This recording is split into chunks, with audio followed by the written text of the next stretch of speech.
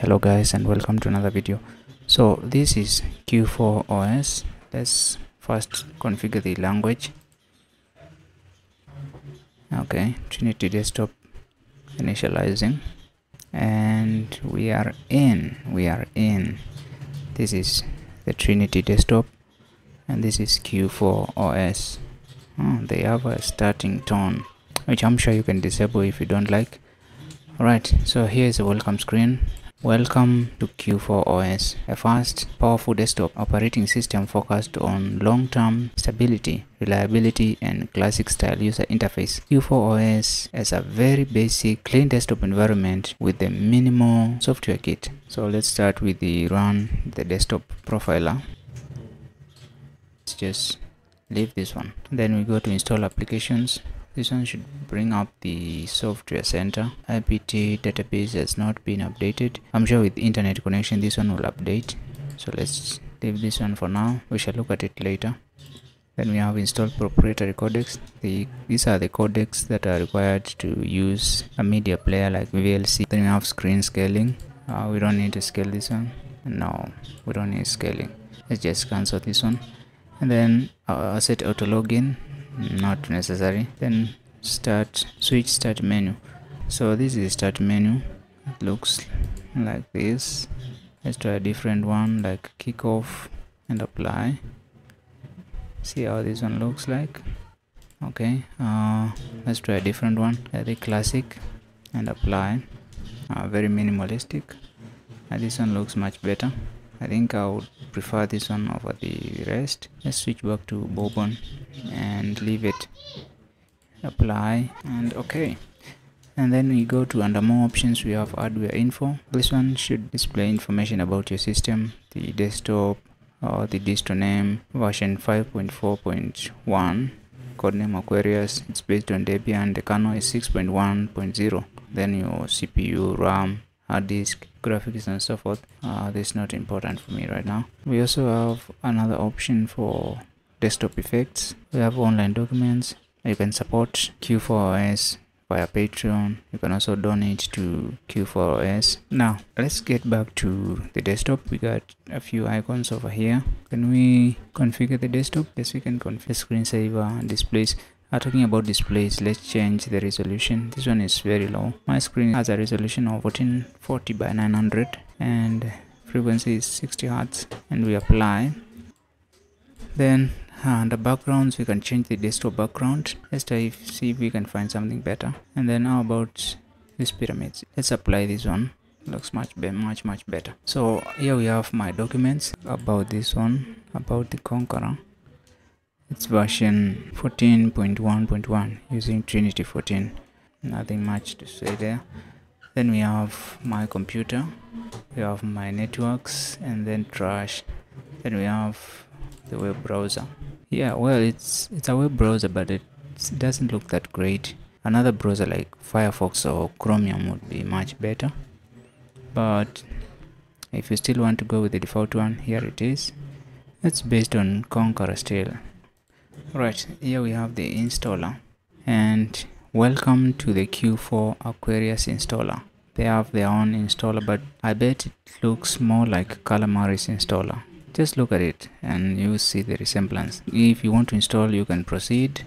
Next, set your location, proceed, set the keyboard layout, go with the default. But I'm not installing, so I'm going to cancel all this. Now bottom here we have the taskbar.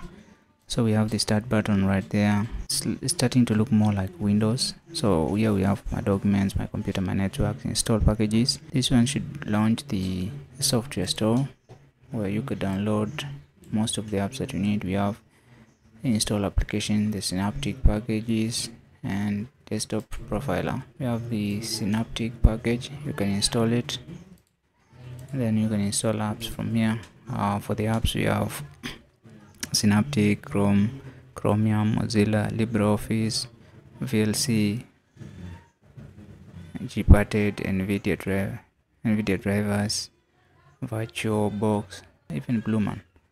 So you can easily install those once you have our internet connection. Control panel. I haven't heard of this name since I left Windows. Let's check it out. Now, as part of the control panel, we have appearance, desktop, internet and network peripherals, regions and accessibility, security, sound and media, administrator, TDE components. We have wallpapers, colors, fonts, icons, look switcher, screen saver, screen splash, style, theme manager. So you can change your themes and wallpapers from here. And then let's go a little bit back. Under desktop, then we have networks, peripherals, then we have you find files. This one, I mean, it's for searching files within your system. So this is a TDE menu, or I'm calling the start button. Alright, then you can run commands. Let's get to the applications, and under application you have programs, documents, settings. Let's go to programs. We have accessories, auto start, games. Let's check there are no games. Auto start, you can see the apps that are supposed to auto start over there. And then accessories we have development, internet, office, system and utilities. Let's check under development. We have the regular expression editor, and then we have internet we have the web conqueror. Under office we have a PDF viewer. Under settings we have the audio CD, CDD, B retriever, control panel, digital camera. Let's go to system. Inside system we have device monitor, the process viewer. You can check your running processes over here, and how much memory is being used is around 407 out of 3 GB. And then we have the Q4OS installer, and we also have the sound mixer, the terminal program, the file manager. Let's go to performance monitor. So you can see the CPU usage. So here's my CPU load and the physical memory usage. Alright, let's check about the KS guard.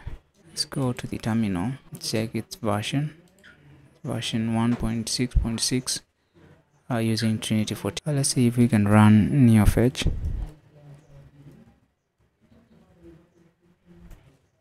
NeoFetch is not installed. It would have been great to see what it displays for this one, but if you have internet connection you can install it and see. The command should be sudo apt install NeoFetch, so or something like that. Under accessories we have utilities. Utilities, we have the desktop, the editors, peripherals and imager.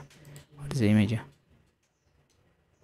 LxRealm. Oh, this one is for making bootable images from ISOs. Okay, right. And then on the far right we have the mounted disk drive over there, and then we have the clipper tool, connections, volume, battery, storage devices, and then the calendar.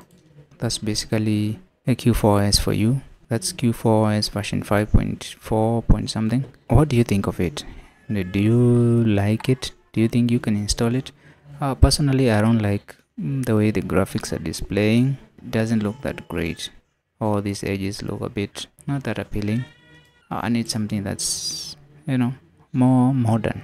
So yeah, that's it. On the desktop, if you right click, you can create folders and files, open the terminal, change the icons, refresh the desktop, configure desktop, switch user account. Okay, log out. How about we log out? There's no password, so by default there's no password. You'll have to create one for yourself after installation. If you like the video, make sure to give it a thumbs up, subscribe to the channel, or at least watch one of the videos from the beginning to the end. And thank you guys for watching. See you on the next one.